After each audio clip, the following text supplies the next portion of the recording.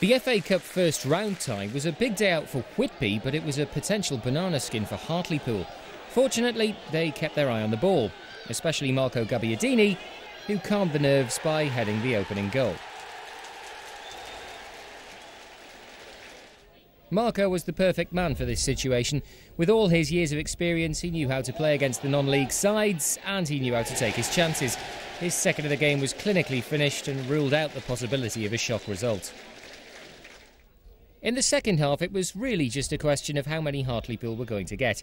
Ritchie Humphreys was next onto the score sheet with a quality goal that was just too good for Whitby. It was a day for young John Brackstone to remember. He curled in a free kick to make it 4-0. But Whitby emerged with some credit after a spirited performance on the day.